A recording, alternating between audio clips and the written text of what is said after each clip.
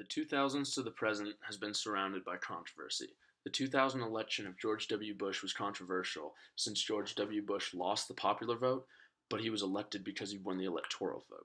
The controversy then continued with the War on Terror being the government's response to the September 11th attacks in 2001, and this controversy has surrounded the arts as well. Lucian Freud painted a portrait of Queen Elizabeth II using his style of naturalism. While some called this painting thought-provoking and psychologically penetrating, others found it to be an extremely unflattering picture of the Queen.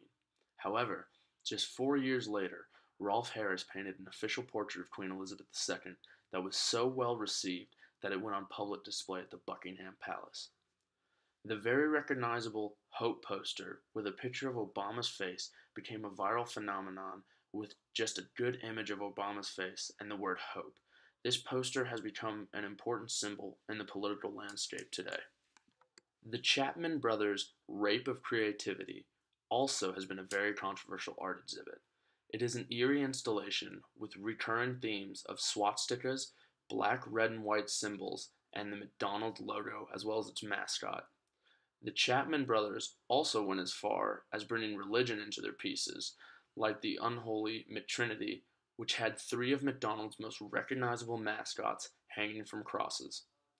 Another controversial art piece is Seward Johnson's Forever Maryland sculpture. This sculpture seems innocent enough because from the front it is just a statue of an American icon in an iconic pose, but if you were to go around and look at the back of the statue, well, you can see why it's controversial. Music has also been surrounded by controversy. Hip-hop became commercially popular during this time, and auto-tune gained popularity with it. However, some people believe that auto-tune can make a talentless person talented because they are able to alter their voice so greatly.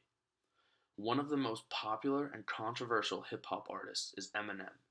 While he had massive commercial success, his music has been surrounded with controversy because of his consistent, offensive, and explicit lyrics.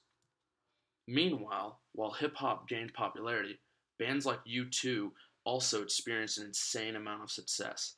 In fact, their U2 360 tour is the highest grossing tour of all time, raking in over $736 million because of the appeal of the band and the groundbreaking and risky 360-degree production during the shows.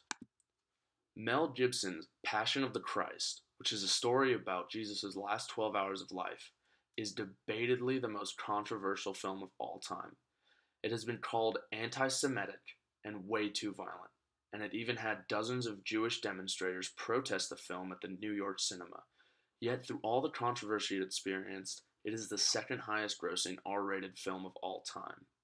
Meanwhile, James Cameron's Avatar experienced wild success. It is the highest grossing film of all time and has revolutionized filmmaking because of its spectacular and groundbreaking special effects. Reality TV has also gained popularity, but is a controversial type of television program. While some people state that it makes the audience feel like part of the competition, others believe that it only focuses on sexual content and conflict between the participants of the show.